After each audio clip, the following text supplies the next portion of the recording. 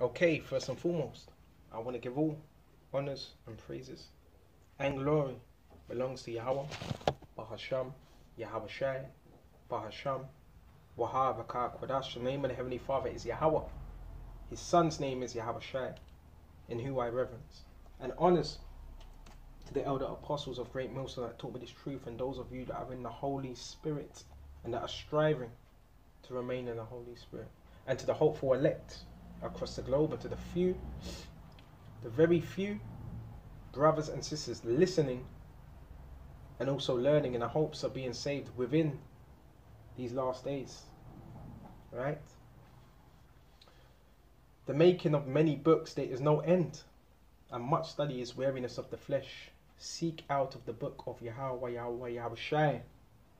Okay, because you still got our people that are seeking every other philosophy. Lord willing, this is edifying. Let's go to Ecclesiastes 12 and 12. Okay.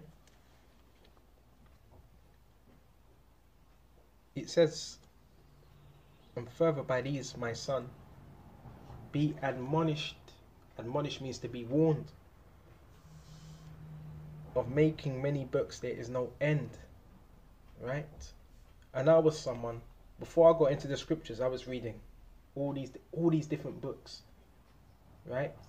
You may have been reading upon, well, I wasn't into Islam, but you may have been reading upon different books, different history, which there's not a problem with reading a book and filtering that through the scripture, like history, geographics and so forth. But you got to remember, Esau puts his spin on things. So even these books, they have a spirit attached to them. Right? Just like how the Bible has a spirit attached to it, the Holy Spirit. Okay? And it says there is no end. And much study is a weariness of the flesh. Okay? So now we're going to go to Acts 19. Okay? This is what we're supposed to be seeking out of. Acts 19 and 19. Nothing's wrong with reading books, but the main book you want to be reading is the scriptures. Okay? This is how we filter everything out, through the scriptures. This is Acts 19. Okay? And 19. Listen. Many of them also which use curious arts. So these curious arts. Okay? Type in that word curious arts and see what pops up. Type it in. Strong's G 4021. Peri ergas. Peri ergas. Peri ergas. Peri ergas. It says, okay, of magical arts. Okay, of magical arts. Busy about folks' affairs. Superfluous of magical arts. Meddlesome. So these were individuals that were meddling, okay, with what? Magical arts. In other words, craft. And you go to a bookstore today, they would have the book sections. You have the Bible in there, and you even have books on mysticism, spells, witchcraft. So these books were concerning what? Curious arts, idols, basically, mythology. Okay. And brought their books together and burned them. I want to type in this word books. It just says a book, a roll, or a scroll, a papyrus. Right? And you can imagine them books. It says right here, it says Biblos. And this is the real book. Okay, the Bible. Okay, the most authentic book on the earth. So they brought their books together and burned them. Why? Because these were individuals that were being what? Converted to the faith that Paul was teaching. Before all men. And they counted the price of them. And found it 50,000 pieces of silver. That's a lot. That's a lot of books they had. So mightily grew the word of Yahawah and prevailed. Right? So this word was what? Prevailing greatly. Okay? And there was much uproar. I'm not going to read all of it, but there was, when you go further down, there was much uproar. Right? There was a huge uproar. Why? Because what? The idols People aren't believing in them idols anymore. And there's money to be made through idolism, by deception. Because idolism is another form of deception. Right? These false gods, these false idols. Okay, so back to the point. Seek ye out of the book of Yahawah Yahawashi. Okay, so now let's go to Isaiah 30.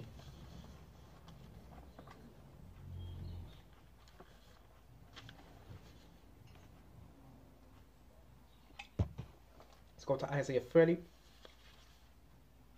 And we're going to go straight to... Yes, start at 30. Woe to the rebellious children, saith the Lord Yahawah Wa Yahawashi, that taketh counsel. So yes, our people are taking a counsel, right? But not of me, but it's not of Yahawah Wa Yahawashi. It's not of the scriptures. Okay? Our people take counsel in these other books. Egyptology, Book of the Dead. And that in itself, it's called the Book of the Dead. It's for the dead. It's for the spiritually dead. Okay? And what's it? The 48 Confessions of Ma'at and all that rubbish. That's all rubbish. That's all witchcraft. That's all sorcery. That's all left-handed spirits. Right? But of me, that cover with a covering. So they're not taking what? A covering of Yahawashi. This is but not of me. So all these philosophies, yes, they have a spirit attached to them. And a cover with a covering. So that covering, what would it be? Another word for covering is a veil. So our people have a veil, but it's not of Yahawashi. So they have a veil of demons. You believe in Christianity, you call yourself a Seventh-day Adventist, a Pentecostal, a Baptist. You're covering yourself with demons, right? Calling yourself black, you're covering yourself with demons, all right? But not of my spirit, that they may add sin to sin. So that's what our people are doing. They're continually adding sin unto sin, because they don't want to take heed to what the words of the scriptures, right? That walk down to go down into Egypt, and America is also known as spiritually Egypt, and have not asked at my mouth, right? It's just like when Hurricane Katrina happened. What were they saying? Where is FEMA, right? And to strengthen themselves in the strength of Pharaoh. So our people, they want to strengthen themselves in the ways of Pharaoh. And you can even put this twofold in the ways of what? Egyptology. A lot of our people are into Egyptology. Then when you actually go into the roots of Egyptology and all that, what is it? It's paganism, right?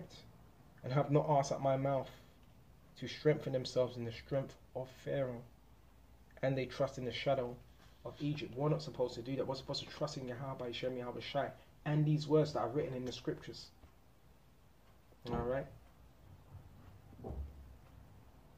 Oh man. So now let's go to Proverbs.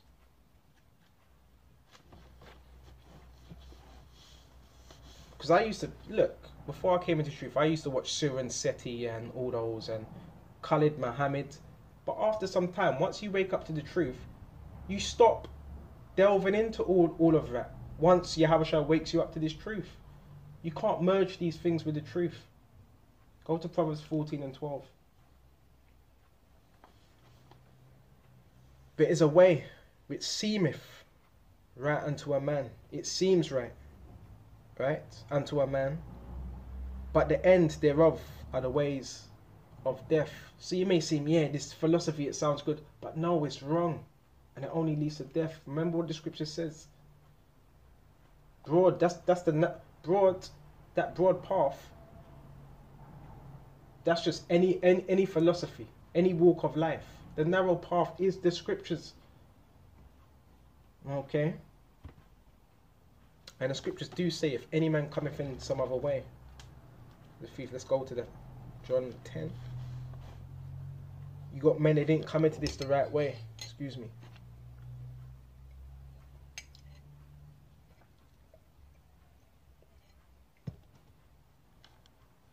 Let's go to John 10.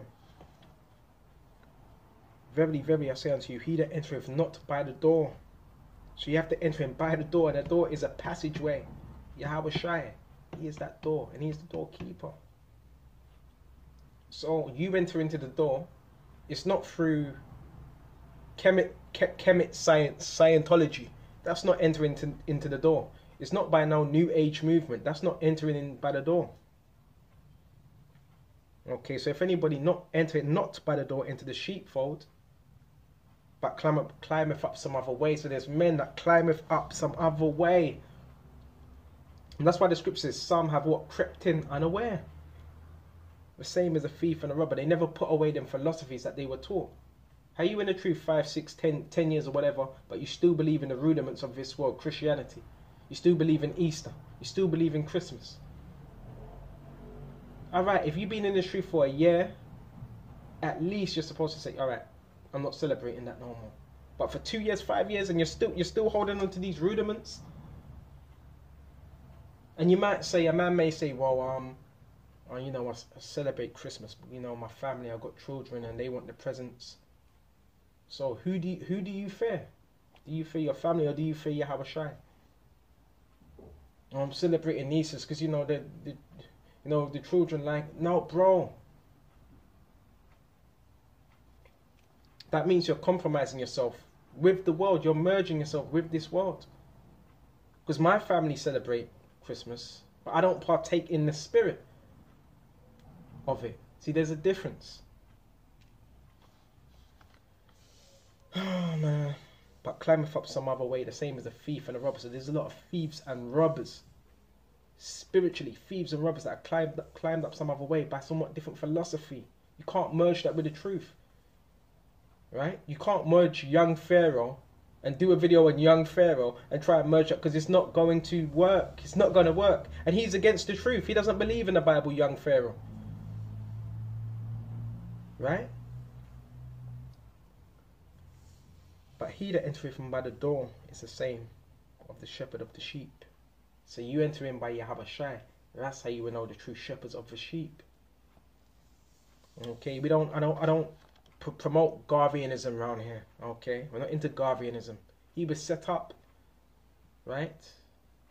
He was set up, right, by the elites. Yes, Garvey was set up by the elites. That Back to Africa movement was set up by what the elites. And yes, he was a Mason. Right? Excuse me. And I believe what did he? I believe he went to what university in what UK? Okay, and he had connections in what London. Okay. Anyways, let's continue.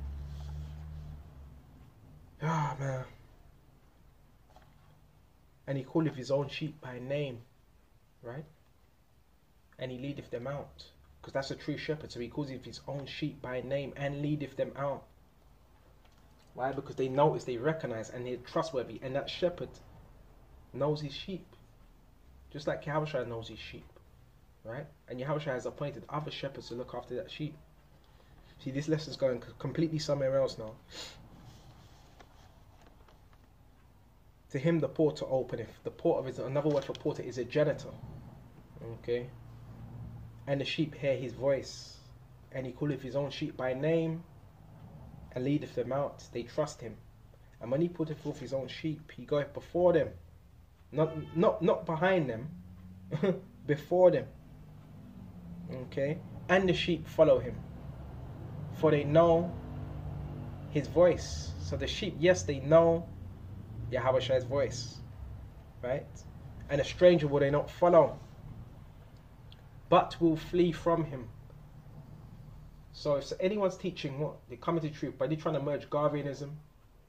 You know, yeah, we got Garvey. Well, what are you talking about?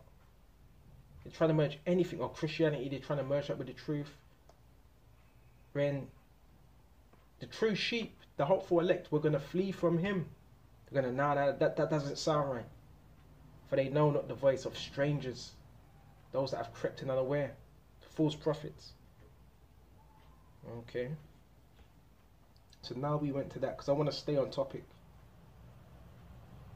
Ah man, I'm doing these lessons for the brothers and sisters so, you know, they can have a better, you know, sight of what's going on. So the key thing, okay, let's go to Matthew's 11 and 29 now. Okay. Let's go. This is Matthew's 11. And let's jump straight to 29. Okay. So you saw that 28. Come unto me, all ye that labor and are heavy laden, and I will give you rest. Take my yoke. Okay, that burden, that's that yoke upon you, and learn of me. Learn of Yahawashi. How can you do that? By what? Reading the scriptures. You can't learn of Yahawashi through the Kiba Nigaz, the Book of the Dead, the Quran. You can't learn of Yahawashi through none of those books. Right? And learn of me. So we got to learn of Yahawashi more and more and more. For I am meek. Yahawashi was meek. Yahawashi was humble and lowly in heart, in mind. And you shall find rest in your souls. Right? For my yoke is easy. It says it. His yoke. His yoke that is put upon us is easy. But it's easy if you're casting your burden upon Yahawashi. And my burden is light. That weight.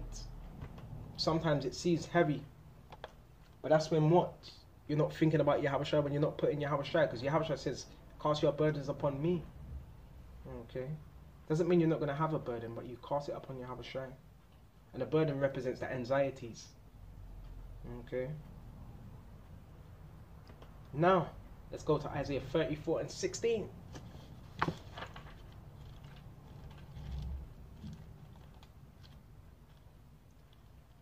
Always try to get the most out of these videos and try and make it as simple as possible for the brothers and sisters that are listening and learning. Let's go to Isaiah 34 and 16. It says, seek ye out of the book of the Lord Yahawah Wa Yahawashi. Seek means to inquire. So what do we inquire? Out of the book of the Lord Yahawah Wa Yahawashi, the Bible, the Holy Bible. And it hasn't been tampered with, like men try to say. Oh, but who wrote that and this and that? It hasn't been tampered with. Okay. Yes, the Bible was translated from what? The Hebrew, the Greek, and the Latin. Okay. To the English. Okay, because you've got people that are scattered in different parts. Right? And what did you have? William Tyndale? Read upon William Tyndale as well. They tried to get rid of him. Right? And he was what wanted to authorize what more of the Bibles. Okay. Remember back then you had during the Renaissance you had the Bible destruction group during the Renaissance that were trying to destroy the Bible and twist it and turn it into something that it wasn't. Okay. But the Bible is authentic as it can be. This is the word of Yahawah Wa Yahawashi. Okay, Isaiah 34 and 16. Seek ye out of the book of the Lord Yahawah Wa Yahawashi. This is what you seek out of, not none of these other books. The other books can be used in reference to the scriptures if you're mating it with something. Okay, if there's some geographics, because Antiochus Epiphanes, Caesar, these people existed, so, and they're in the scriptures. They're in the Apocrypha.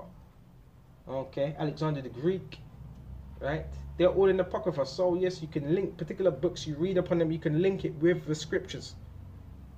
Okay. So it says, seek ye out of the book of the Lord Yahawah Wa Yahawashi and read. Key thing, read. Okay. None of these shall fail. Okay. None shall want her mate. In other words, you can't pattern it with any other book and say, well, the Quran, I believe the Quran's the book, the inspired book of... No, there's only one book, and that's the scriptures. But what you have is individuals, they want to, They want to gumbo. They want a gumbo of all this different knowledge, and they want to show off, they want to show that they know the Bible, they know the Quran, they know Christianity. The truth ain't about that. Right? Because that's actually spirits. That's a multitude of spirits that a man has on him.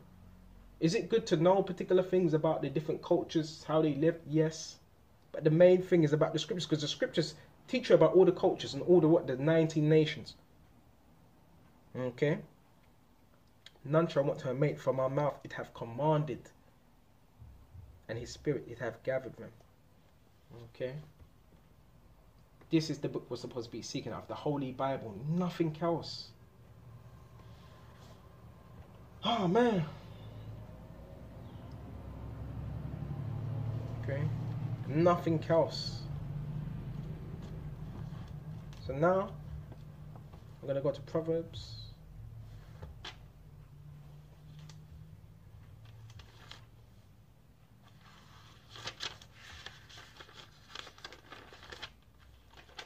No other book really deals with prophecy like the Bible does.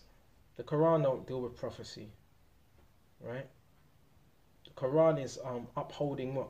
Muhammad, which I don't want to get into all that rubbish, right?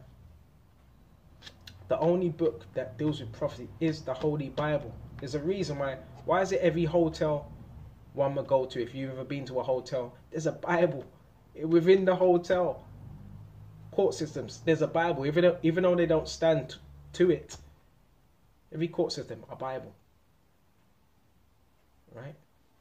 Because it's the word of Yahawah Yahawashi. Let's go to Proverbs 2 and 11. Okay. Oh man. Let's start at Proverbs 2 and start at 10. When wisdom entereth into thy heart, and is the wisdom of the scriptures, knowledge is pleasant unto thy soul. Discretion shall preserve thee. Discretion means to be discreet. Understanding shall keep thee. Right? That's what's going to keep the men safe. Understanding and discretion. Discretion is about what? Being discreet. Right? And this is one of the first things I learned in this truth as well. Being discreet. Scriptures, be wise as serpent, harmless as doves. Okay, you got a lot of psychopaths out here. Right? So the scriptures teach us how to be discreet in our goings every single day. Deliver thee from the way of the evil man, from the man that speaketh froward things. The froward things are what them falsehoods through what different philosophies. So even wisdom protects you from that. The false philosophies out here who leave the path of uprightness. So you have men that once heard about this truth, but they leave the path of uprightness to walk in the ways of darkness. Right? Whether it's Christianity, whatever it may be, you rejoice to do evil and delight in the frowardness of the wicked. So you have men, they delight in these different philosophies, whose ways are crooked, perverse, that means to go aside, and they are froward in their paths. To deliver thee from the strange woman, these philosophies, okay, even from the stranger which flattereth with her words, because you may read some of these books, the book of Enoch, and it may sound good, but it's not, right? Which forsaketh the guide of her youth. Don't forsake the guide of her youth. What's the guide of her youth? The scriptures. And forgetteth the covenant of her power. For her house inclineth unto death, and her paths unto the dead. That's why the scriptures, he that leadeth, wandereth out of the ways of understanding shall remain in the congregation of the dead. None that go unto her return again, neither take hold of the path of life. It's very rare. Remember that individual in that Boston camp? Remember his name was Sankofa. And did you see the state of him once he left the truth? He went straight back to Kemetism, or whatever you call it, Kemet. He didn't believe in the scriptures anymore. That's a fearful thing. That's why we got to fear Yahawashi day in, day out. Right? You've had many that came in, and some went back to Christianity, some went back to the churches. Right? None that goeth unto her return again, neither take they hold of the paths of life. Not to say it's impossible with Yahawashi, because he can turn things around. He can have it where a man hears about this truth and goes back into the world, and nothing's impossible for Yahawah Wa Yahawashi. All sins can be forgiven except from the blasphemy of the Holy Spirit. Right? But it's rare that I haven't seen that happen yet. Someone that falls out, goes back and listens to another philosophy and comes back in. I haven't seen it yet. Okay? That thou mayest walk in the way of good men, those that have kept this faith and keep the paths of righteousness. And that's what we have to do. And that's what discretion, what teaches us to do. Okay? So this lesson, it was a little bit all over the place, but I hope this is edifying. And yes, seek ye out of the book of the Lord Yahawah Wa Yahawashi, which is the Holy Scriptures. And until the next time, Shalom.